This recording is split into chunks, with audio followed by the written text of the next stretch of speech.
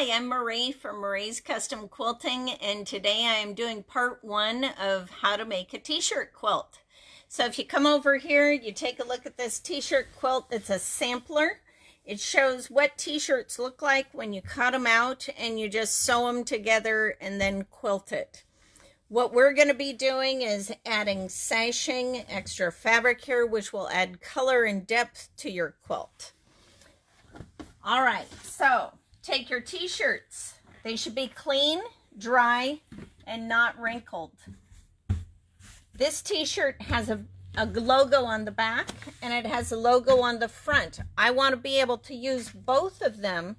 So what I'm going to do is take my rotary cutter and very carefully, so as not to cut myself with it, I keep this hand away.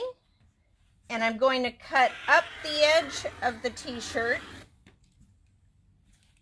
and out up this edge of the t-shirt. And then cut across the shoulders.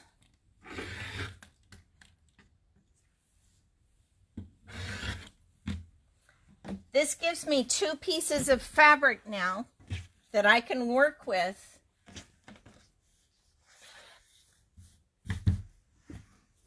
Makes it easier.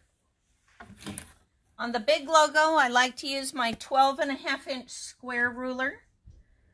I line it up so that it's centered with about 1 inch to 1/2 inch on each side.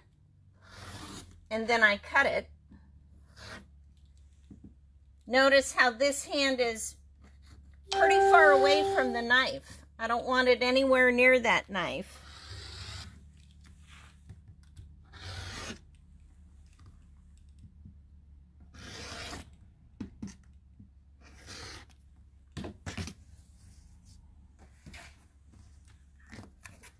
Okay, I was a little bit off here, but that's okay. It doesn't matter at this point in time if I'm just a hair off. So that's a nice 12.5-inch square. I'm going to set that up there. And now I'm going to take the logo.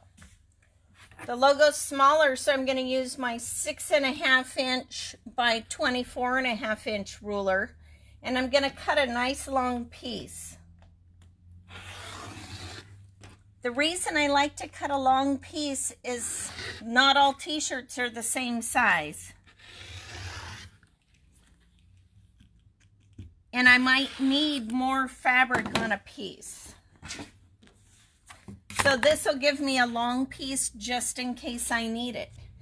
Okay, so now I have some pieces cut.